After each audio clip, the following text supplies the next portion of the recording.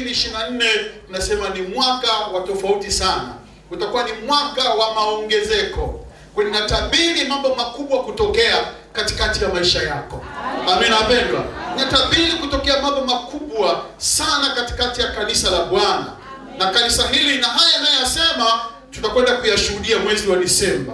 Kwa mwaka 2024 tunautangaza kwamba ni mwaka wa maongezeko.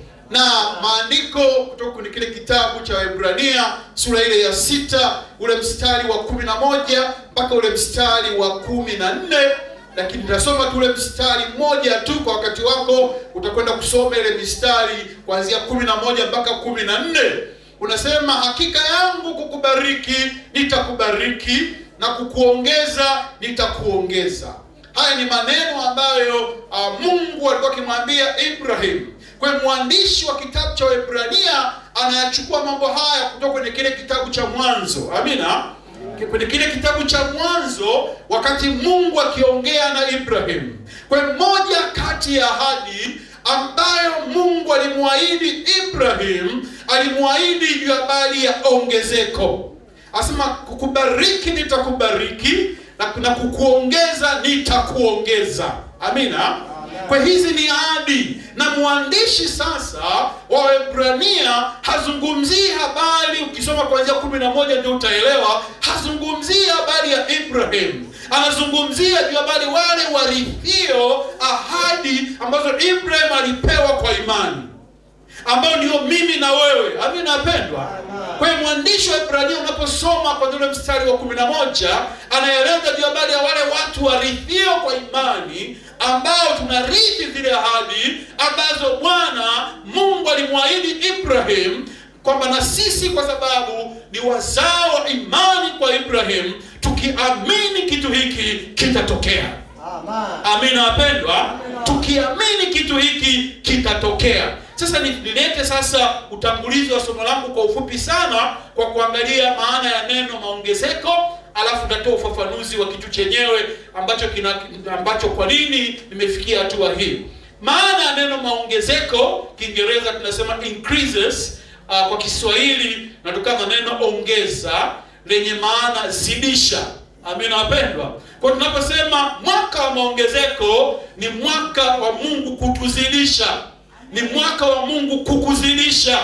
Pale ulipo kukuzidisha. Mungu atazidisha familia yako, Mungu atazidisha kwenye kazi yako, Mungu atazidisha kwenye masomo yako, Mungu atazidisha katika kazi ya mikono yako, Mungu atazidisha kila unachokifanya kitazidishwa. Amina, amina, amina, amina. Wanaonisikia waseme amina, amina, amina. Amina, amina, amina, amina. Amina, amina, amina, amina. Kwa natoa unabii kwako, pokea katika jina la Yesu. Ukiamini hiki kitatokea. Amina. Sasa niende unaposoma tunapata wapi neno? Unaposoma kwenye Matendo ya Mitume sura ya 2 ule mstari wa 47, lakini pia kwa wakati wako utasoma Wakorintho wa 2 sura ya 9 ule mstari wa 10. Tunaona mwandishi anatumia neno kuzidisha pale. Anasema wakimsifu Mungu na kuwapendeza watu wote, Bwana akalizidisha kanisa kila siku kwa wale waliokuwa wakiokolewa. Amina wapendwa. Kwa tunaona hawa watu walikuwa wakimsifu Mungu. Kama mimi na wewe hapa tulipo tunamsifu Mungu. Lakini pia nasema na kuwapendeza watu wote. Alafu nasema Bwana akalizidisha kanisa kila siku kwa wale waliokuwa wakiokolewa. Mwaka 2024 ni mwaka wa Mungu kulizidisha kanisa lake. Ni mwaka ambao tutashuhudia mambo makubwa yakitokea hapa ICC. Na wewe utakuwa shuhuda wa hiki ninachokisema. Maana Mungu anakwenda kufanya mambo makubwa katikati yetu. Amina. Amina, amina, amina, amina. Haleluya. Sasa niseme ufafanuzi. Kwa nini naleta hivi? Maana yake nimesema hapa kila mwaka Mungu hutupatia kauli mbiu ya kusimamia. Kila mwaka Mungu amekuwa akitupa kauli mbiu ya kusimamia. Nimekupa mifano tu, kauli mbiu tu za miaka miwili zilizopita. Mwaka 2022 tumekuwa na kanuni ya kupanua mipaka, na mwaka na mwaka 2023 tumekuwa na kanuni ya kutiwa nguvu mpya. Sasa ile kanuni ya kupanua mipaka, utakumbuka watu walishuhudia mambo makubwa ya ajabu mahali hapa, mipaka ikipanuliwa. Haleluya! Mipaka ya kiroho ikipanuliwa, mipaka ya kiuchumi ikipanuliwa. Kuna watu walishuhudia hapo, walishika pesa ambazo hawajawahi kuzishika. Amina. Kwa watu walishuhudia kupanuliwa mipaka kiroho kwa namna ya ajabu sana. Na mwaka huu ambao tuliomaliza sasa ulikuwa ni mwaka wa kutiwa nguvu mpya. Tumeshuhudia matendo makuu ya Mungu akitenda hapa kanisani ya sisi. Unapotoka hapo nje ukiangalia jengo linaloendelea hapo, sio kitu cha kawaida. Sio kitu cha kawaida katika hali sisi za kibinadamu, lakini ni Mungu anayetenda. Haleluya. Sasa hapa nikasema kila aliye makini kuifuatilia, nisikilize vizuri, kila aliye makini kuifuatilia. Alafu najua kuna kitu cha ajabu sana. Kuna watu ambao wako makini kufuatilia hiki tunachokifanya, walio nje ya ICC kuliko nyinyi mliopo hapa. Yaani kuna watu ambao hivi sasa wanatuangalia kwenye YouTube, wanatuangalia kwenye Facebook, na wako makini kufuatilia, na wamekuwa kileta shuhuda nyingi kubwa sana. Yule ni mashahidi. Kuna watu ambao huwa wanakuja hapa wanasema wamekuwa kitufuatilia kila tunachokifanya hapa. Sawa sawa.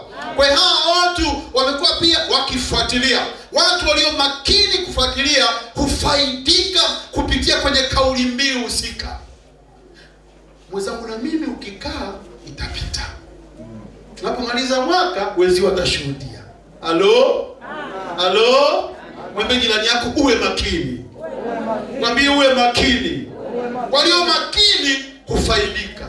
Na wameona faida ya kusimama kwa imani katika kile tunachokitamka, katika kile tunachokikiri. Sawa sawa? Sasa mwaka huu Mungu ametupatia kauli mbiu ya maongezeko. Kauli mbiu yetu sisi ni maongezeko. Kila atakayekuwa makini kuifuatilia hakika ataona matokeo makubwa katika maisha yake, matokeo makubwa kwenye familia yake, matokeo makubwa katika eneo la kazi, matokeo makubwa katika eneo la biashara, matokeo makubwa katika eneo la elimu, matokeo makubwa katika maisha yako. Ukiwa makini na ukaamini hiki ninachokisema utakiona. Haleluya, haleluya. Haleluya, haleluya. Wangapi wako tayari kwa maongezeko makubwa? Haleluya, haleluya. Pokea maongezeko makubwa. Haleluya. Haleluya. Haleluya. Neno la kwanza ni maongezeko ya kiroho. Maongezeko ya kiroho. Tunaona katika Luka sura ya kwanza ule mstari wa 80, tunaona Biblia ikitaja juu ya habari ikimsema juu ya habari ya Yohana Mbatizaji. Biblia inasema juu ya habari ya Yohana Mbatizaji, Luka sura ya kwanza ule mstari wa 80. Biblia inasema yule mtoto akakua, akaongezeka nguvu kirohoni, akakaa majangwani hata siku ya kutokea kwake kwa Israeli. Kwa hiyo akakua, akaongezeka nguvu rohoni. Tuko sawa sawa? Kwa hiyo ongezeko la kwanza ile nguvu ya kiroho. Kwa hiyo mwaka 2024 ni ongezeko la nguvu. Kama nguvu za kiroho zilikuwa ziko chini, mwaka 2024 ni mwaka wa viwango vya kiroho kupanda. Haleluya. Ni mwaka wa viwango vya kiroho kupanda. Haleluya. Na ongezeko hilo tukiangalia kwenye maeneo madogo mawili katika ongezeko la kiroho. La kwanza katika upande wa mwanafamilia binafsi. Katika familia tutashuhudia maongezeko katika nguvu za kiroho, katika kukua kiroho. Tunaposema ongezeko la kiroho ni pamoja na kukua kiroho, ya maana kiroho hautakuwa pale ulipo. Amina. Huduma yako ilikuwa chini, Bwana anakwenda kuipandisha huduma yako, na Bwana atakwenda kutukuzwa 2024. Haleluya. Ya Mungu katika huduma, nguvu ya Mungu katika ibada. Sawa sawa. Nguvu ya Mungu katika ibada. Ibada moja Matendo 4:31 yanasema hata walipokwisha kumwomba Mungu, mahali pale walipokusanyika pakatikiswa, wote wakajaa Roho Mtakatifu, wakanena neno la Mungu kwa ujasiri. Ni mwaka wa ibada zetu kutikiswa. Yaani Roho Mtakatifu atatikisa ibada zetu. Tunaposifu na kuabudu, nguvu za Mungu zitashuka, nguvu za Mungu zitatembea, mahali hapo patatikiswa. Roho Mtakatifu atatikisa, na watu tutapata uwezo wa kunena neno la Mungu kwa ujasiri. Ulikuwa huwezi kushuhudia, utakwenda kushuhudia. Ulikuwa huna nguvu ya kushuhudia matendo makuu ya Mungu, utashuhudia. Watainuka watu, watakwenda kuhubiri masokoni. Watainuka watu, watakwenda kuhubiri katika vituo vya mabasi. Watainuka watu bila aibu, watakwenda kulinena neno la Bwana. Ni mwaka wa maongezeko. Shike mkono jirani yako, mwambie ni mwaka wa maongezeko. Mwambie kuwa tayari katika maongezeko.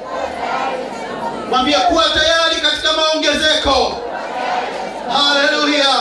Tuangalie eneo la pili la maongezeko. Eneo la pili ni maongezeko ya kiuchumi na kimaendeleo. Biblia inasema wewe hukumzingira kwa ukingo pande zote, pamoja na nyumba yake na vitu vyote alivyonavyo, kazi za mikono yake umezibariki, nayo mali yake imeongezeka katika nchi. Amina wapendwa. Nayo mali yake imeongezeka katika nchi. Yaani huyu anayeongea hapa ni Ibilisi, sio Mungu.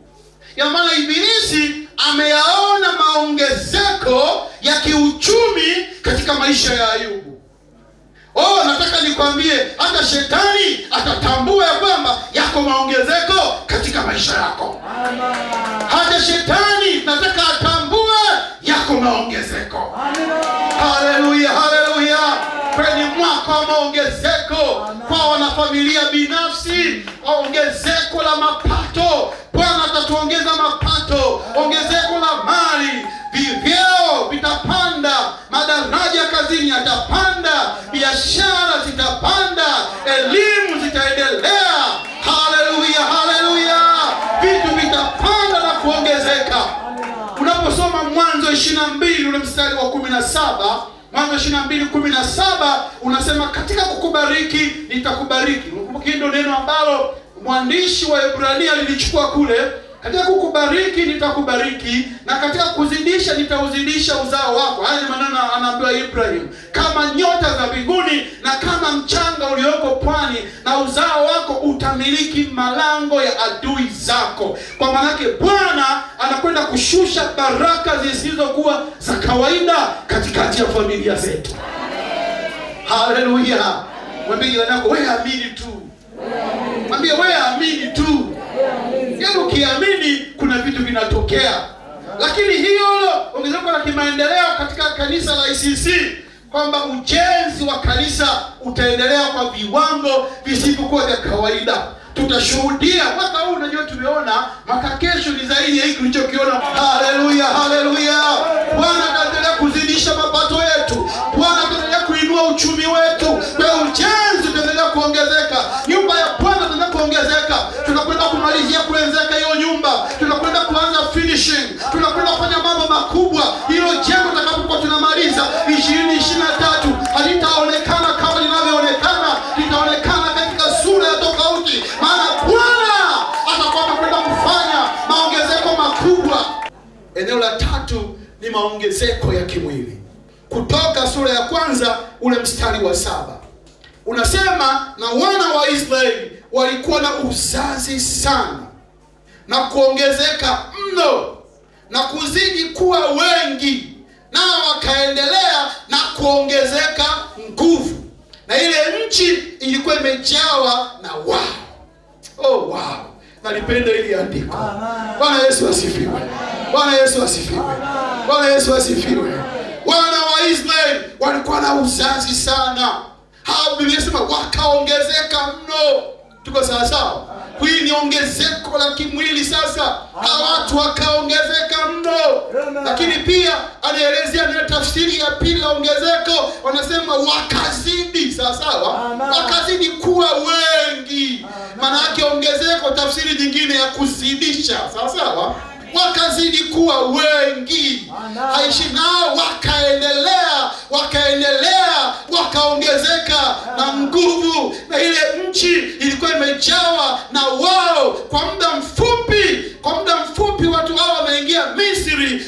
Wana wa Israeli wakaijaza nchi ile kiasi ambacho mpaka wa Misri wakaanza kuogopa. Wakasema hawa watu tukiwaacha jinsi walivyo, itafika hatua watatutawala. Maana yake ongezeko lilikuwa sio la kawaida. Hata alipoweka mipango ya kuwaua kila mtoto mwanaume anayezaliwa ili kuzuia ongezeko, lakini wakashangaa wanawake wa Kiisraeli walipokuwa majasiri, kabla hajaenda kumaliza watoto kisha jifungua tayari mambo yanaendelea. Haleluya, haleluya. Bwana Yesu asifiwe. Bwana Yesu asifiwe. Bwana Yesu asifiwe. Sasa ongezeko la kimwili litagusa katika maeneo makubwa mawili. Eneo la kwanza litagusa kwa mwanafamilia, katika familia binafsi. Katika familia binafsi, maana yake ongezeko la wanafamilia. Yani katika familia inatabiri mapacha watazaliwa hapo. Amina. Inatabiri ongezeko watoto watakaozaliwa. Tutakwenda kushuhudia 2024. Watoto watakaozaliwa hapa ni baraka. Hapa ni baraka. Kukua kimwili, kuongezeka kutakuwepo. Unaweza kusoma kile kitabu cha Kutoka 23 ule mstari wa 26, unaweza kayaona pale. Lakini muda wangu sio rafiki. Lakini tuangalie kwenye upande wa kanisa, ongezeko la kanisa la ICC tunalizungumzia kimwili. Maana yake kukua kwa mwili wa Kristo ndani ya kanisa. Amina wapendwa. Maana yake kama watoto watazaliwa kule ndani ya kanisa litakuwa, kanisa litaongezeka. Amina wapendwa. Kanisa litaongezeka. Ukisoma Matendo 16 ule mstari wa 5, kwa wakati wako sijauandika pale. Matendo 16 ule mstari wa 5 nasema makanisa yakatiwa nguvu katika ile imani, hesabu yao ikaongezeka kila siku. Amina. Inayaona mambo makubwa yanakwenda kutokea 2024 katika familia ya kila muamini atakayeamini mahali hapa, na hata hawa wanaotufuatilia kupitia kwenye mitandao ya kijamii wataona kile ambacho kitatokea katikati ya maisha yao. Nataka nikuongoze kwenye maombi haya ya kupokea, na kisha tutakwenda kuhitimisha ujumbe wangu. Sema, Bwana Yesu, ninakushukuru kwa wema wako na kwa utukufu wako. Bwana Yesu, hiki ambacho umekisema, umesema nami, ni neno la unabii katika maisha yangu, ni neno la unabii katika familia yangu. Na hivyo Bwana, niko tayari unabii kutimia katikati ya maisha yangu.